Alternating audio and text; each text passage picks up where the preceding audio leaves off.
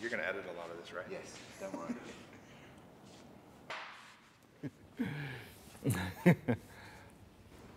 Am I supposed to be looking at you? Ready? I'm Casey Ketterhagen, lead stylist on the new 2012 Softail Slim. Some of the cues, I go through some of the cues that tie it back to the old, the old 40s and 50s FLs, ELs, things like that. Are, to me, a bike is all about proportion, and if, it's not only bikes about proportion, it's everything in general. If you're looking at early hot rods, early customs, it's all about the proportion and how the bike looks and how everything plays together. So with this bike in particular, one of the things I tried to do was get the bike back narrow again in the back, so that the motor looked proportionately big, looks big in the frame. Over the years, I think Softails have grown to the point where everything else got big around the motor, but the motor stayed the same size. With this bike, I'm trying to really look back at historical bikes and try to get that proportion back dialed into where they were in the, in the 40s and 50s. And you'll see retro cues throughout the bike that tie it back to that era.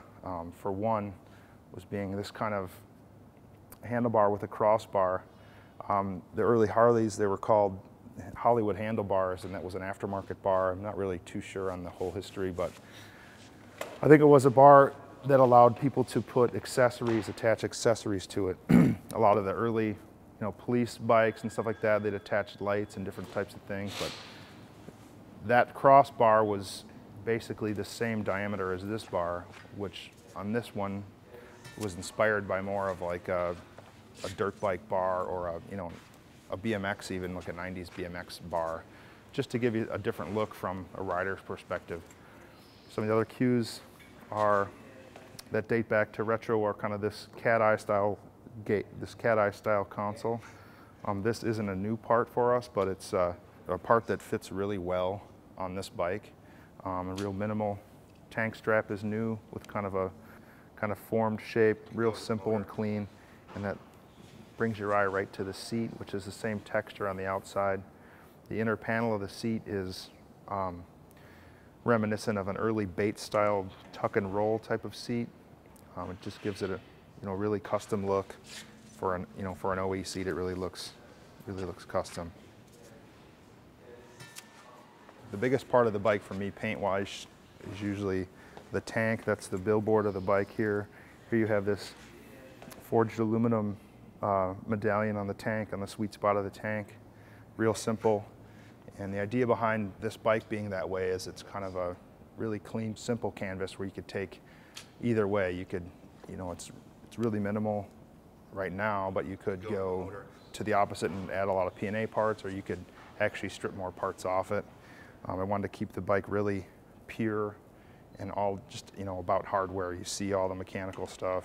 I mean, that's pretty common on Harleys and motorcycles in general, is the mechanicals are all visual, so those all have to play together in harmony with all the other pieces around it.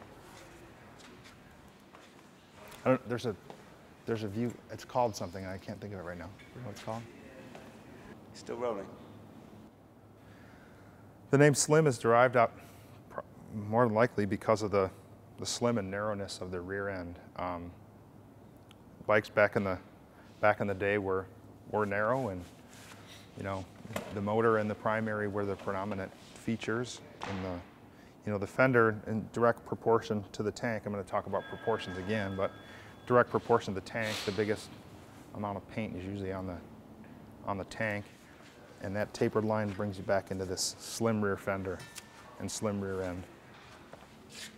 Together, all the proportions really kind of make the 2012 Softail Slim a simple, small, easy, nimble bike to ride.